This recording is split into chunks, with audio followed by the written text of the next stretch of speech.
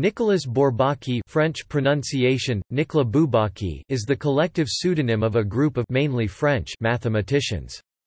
Their aim is to reformulate mathematics on an extremely abstract and formal but self-contained basis in a series of books beginning in 1935. With the goal of grounding all of mathematics on set theory, the group strives for rigor and generality. Their work led to the discovery of several concepts and terminologies still used, and influenced modern branches of mathematics. While there is no one person named Nicolas Bourbaki, the Bourbaki Group, officially known as the Association des Collaborateurs de Nicolas Bourbaki, Association of Collaborators of Nicolas Bourbaki, has an office at the École Normale Supérieure in Paris.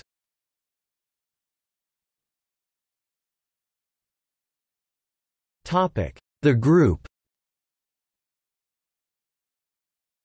In 1934, young French mathematicians from various French universities felt the need to form a group to jointly produce textbooks that they could all use for teaching. André Weil organized the first meeting on 10 December 1934 in the basement of a Parisian grill room, while all participants were attending a conference in Paris. Accounts of the early days vary, but original documents have now come to light. The founding members were all connected to the École Normale Supérieure in Paris and included Henri Cartan, Claude Chevalier, Jean Coulomb, Jean Delsarte, Jean Dieudonné, Charles Erasmin, René de Possel, Zolom Mandelbrot and André Weil. There was a preliminary meeting, towards the end of 1934.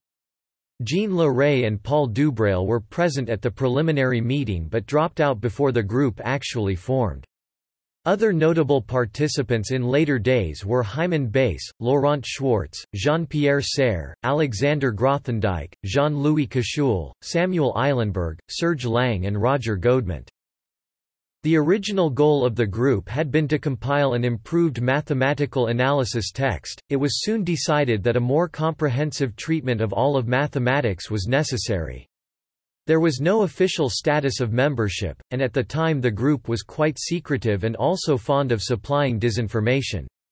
Regular meetings were scheduled, totaling about 4 weeks a year, during which the group would discuss vigorously every proposed line of every book. Members had to resign by age 50, which allegedly resulted in a complete change of personnel by 1958. However, historian Liliane Beaulieu was quoted as never having found written affirmation of this rule. The atmosphere in the group can be illustrated by an anecdote told by Laurent Schwartz. Dieudonné regularly and spectacularly threatened to resign unless topics were treated in their logical order, and after a while others played on this for a joke. Godement's wife wanted to see Dieudonné announcing his resignation, and so on one occasion while she was there Schwartz deliberately brought up again the question of permuting the order in which measure theory and topological vector spaces were to be handled, to precipitate a guaranteed crisis. The name, Bourbaki, refers to a French general, Charles-Denis Bourbaki. It was adopted by the group as a reference to a student anecdote about a hoax mathematical lecture, and also possibly to a statue. It is said that Weil's wife Eveline supplied Nicolas. This is more or less confirmed by Robert Maynard. According to biographer Amir D. Assel, the collective can be divided into generations. Bourbaki was always a very small group of mathematicians, typically numbering about 12 people. Its first generation was that of the Founding Fathers, those who created the group in 1934, Weil, Cartan, Chevalier, Delsarte, de Possel, and Dieudonné. Others joined the group, and others left its ranks, so that some years later there were about 12 members, and that number remained roughly constant. Laurent Schwartz was the only mathematician to join Bourbaki during the war, so his is considered an intermediate generation. After the war, a number of members joined: Jean-Pierre Serre, Pierre Samuel, Jean-Louis Cauzel, Jacques Dixmeyer, Roger Godement, and Sami Eilenberg. These people constituted the second generation of Bourbaki. In the 1950s, the third generation of mathematicians joined Bourbaki. These people included Alexander Grothendieck, François Bruhat, Serge Lang, the American mathematician John Tate, Pierre Cartier, and the Swiss mathematician Armand Borel. Appraisal also stressed the importance of the group's usage of structuralism, a multidisciplinary concept which emphasizes the structural relationships between objects, the objects themselves being incidental. Appraisal further emphasized the influence of Bourbaki's work on anthropology via Weil's collaboration with Claude Lévi-Strauss.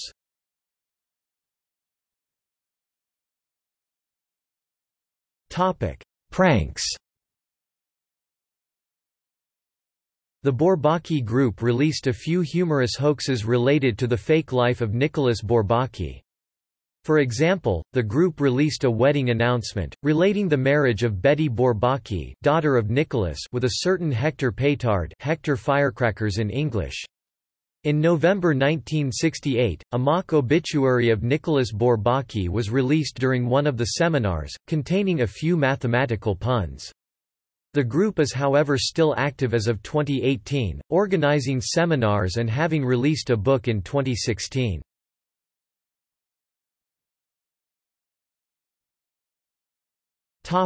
Books by Bourbaki. Bourbaki's main work is the Elements of Mathematics Elements de Mathématiques series. This series aims to be a completely self-contained treatment of the core areas of modern mathematics. Assuming no special knowledge of mathematics, it takes up mathematics from the very beginning, proceeds axiomatically and gives complete proofs. The dates indicated below are for the first edition of the first chapter of each book.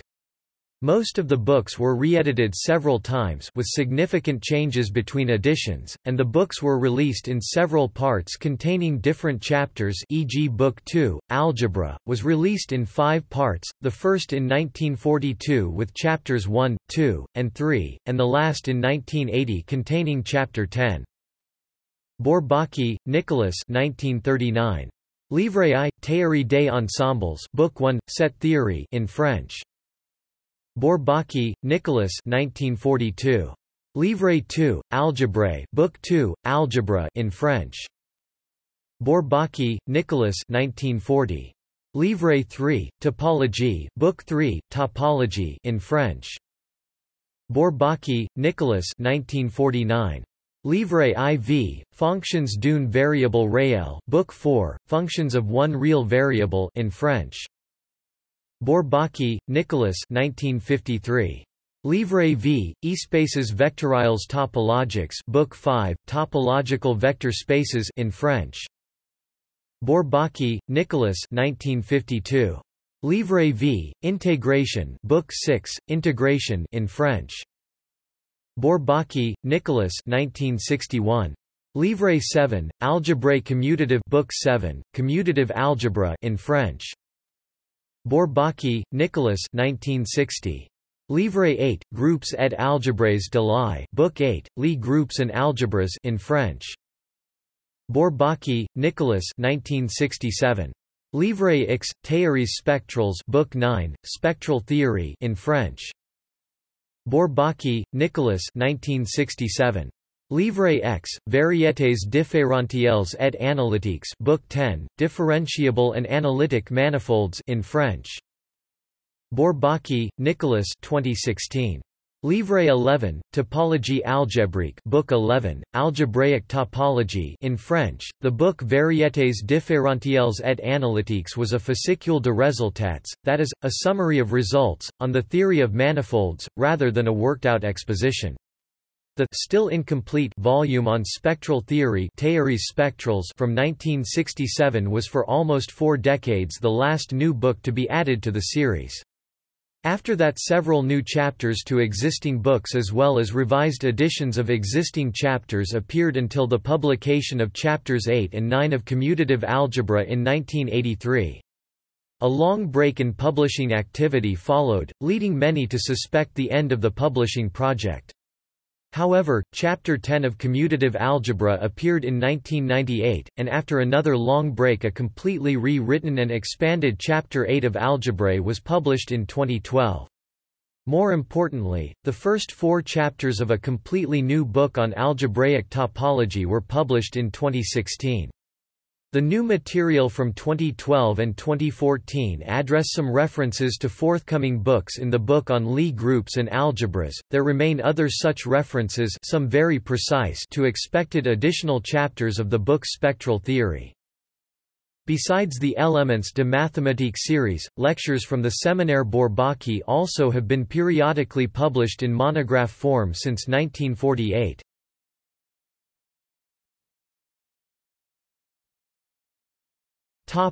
Influence on mathematics in general.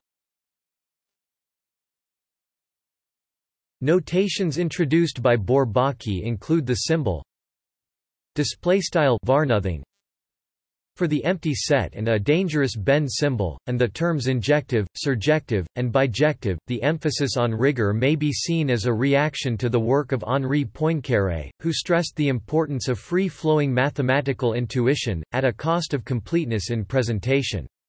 The impact of Bourbaki's work initially was great on many active research mathematicians worldwide. For example, our time is witnessing the creation of a monumental work, an exposition of the whole of present-day mathematics. Moreover, this exposition is done in such a way that the common bond between the various branches of mathematics become clearly visible, that the framework which supports the whole structure is not apt to become obsolete in a very short time, and that it can easily absorb new ideas. It provoked some hostility, too, mostly on the side of classical analysts. They approved of rigor but not of high abstraction. Around 1950, also, some parts of geometry were still not fully axiomatic. In less prominent developments, one way or another, these were brought into line with the new foundational standards, or quietly dropped. This led to a gulf with the way theoretical physics was practiced. Bourbaki's direct influence has decreased over time.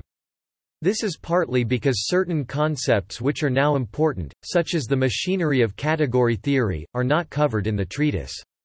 The completely uniform and essentially linear referential structure of the books became difficult to apply to areas closer to current research than the already mature ones treated in the published books, and thus publishing activity diminished significantly from the 1970s.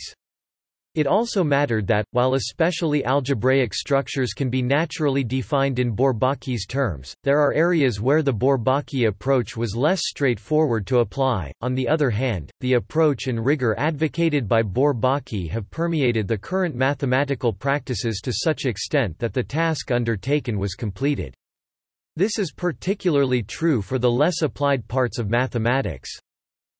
The Bourbaki seminar series founded in post-World War II Paris continues. It has been going on since 1948, and contains more than 1,000 items.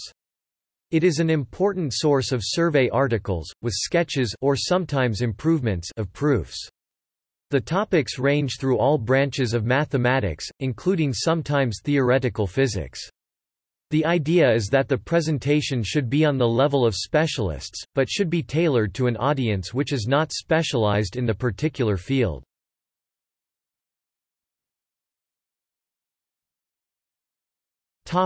Appraisal of the Bourbaki perspective. The underlying drive, in Weil and Chevalier at least, was the perceived need for French mathematics to absorb the best ideas of the Göttingen school, particularly Hilbert and the modern algebra school of Noether, Artin and van der Waerden. It is fairly clear that the Bourbaki point of view, while encyclopedic, was never intended as neutral. Quite the opposite, it was more a question of trying to make a consistent whole out of some enthusiasms, for example for Hilbert's legacy, with emphasis on formalism and axiomatics. But always through a transforming process of reception and selection. Their ability to sustain this collective, critical approach has been described as something unusual. The following is a list of some of the criticisms commonly made of the Bourbaki approach. Pierre Cartier, a Bourbaki member between 1955 and 1983, said that essentially no analysis beyond the foundations, nothing about partial differential equations, nothing about probability. There is also nothing about combinatorics, nothing about algebraic topology, nothing about concrete geometry. And Bourbaki never seriously considered logic. Dieudonné himself was very vocal against logic. Anything connected with mathematical physics is totally absent from Bourbaki's text. In addition, algorithms are considered off-topic and almost completely omitted. Analysis is treated softly, without hard estimates. Measure theory is developed from a functional analytic perspective. Taking the case of locally compact measure spaces as fundamental focuses the presentation on radon measures and leads to an approach to measurable functions that is cumbersome, especially from the viewpoint of probability theory. However, the last chapter of the book addresses limitations, especially for use in probability theory, of the restriction to locally compact spaces. Logic is treated minimally. Furthermore, Bourbaki makes only limited use of pictures in their presentation. Pierre Cartier is quoted as later saying, "The Bourbaki were Puritans, and Puritans are strongly opposed to pictorial representations of truths of their faith." In general, Bourbaki has been criticized for reducing geometry as a whole to abstract algebra and soft analysis. While several of Bourbaki's books have become standard references in their fields, some have felt that the austere presentation makes them unsuitable as textbooks. The book's influence may have been at its strongest when few other graduate-level texts in current pure mathematics were available. Between 1950 and 1960, in the longer term, the Manifesto of Bourbaki has had a definite and deep influence. In secondary education, the new math movement corresponded to teachers influenced by Bourbaki. In France, the change was secured by the Lichnerowicz Commission.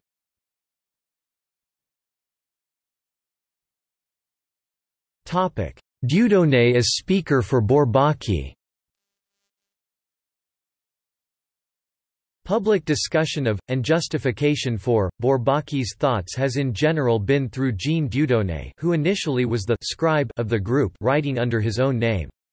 In a survey of Le Choix Bourbaki written in 1977, he did not shy away from a hierarchical development of the important mathematics of the time. He also wrote extensively under his own name, 9 volumes on analysis, perhaps in belated fulfillment of the original project or pretext, and also on other topics mostly connected with algebraic geometry. While Dieudonné could reasonably speak on Bourbaki's encyclopedic tendency and tradition, it may be doubted—after innumerable franc ties toi, Dieudonné, "Hush, Dieudonné," remarks at the meetings, whether all others agreed with him about mathematical writing and research. In particular, Serre has often championed greater attention to problem solving, within number theory especially, not an area treated in the main Bourbaki texts. Dieudonné stated the view that most workers in mathematics were doing ground-clearing work, in order that a future Riemann could find the way ahead intuitively open. He pointed to the way the axiomatic method can be used as a tool for problem solving, for example by Alexander Grothendieck. Others found him too close to Grothendieck to be an unbiased observer. Comments in Paul Turin's 1970 speech on the award of a Fields Medal to Alan Baker about theory building and problem solving were a reply from the traditionalist camp at the next opportunity, Grothendieck having received the previous Fields Medal in absentia in 1966.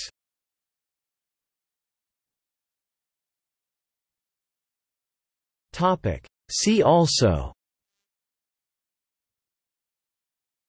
Bourbaki dangerous Bend symbol, Bourbaki-Witt theorem, Jacobson-Bourbaki theorem, People Arthur Bess, Blanche Descartes, John Rainwater, G. W. Peck. Notes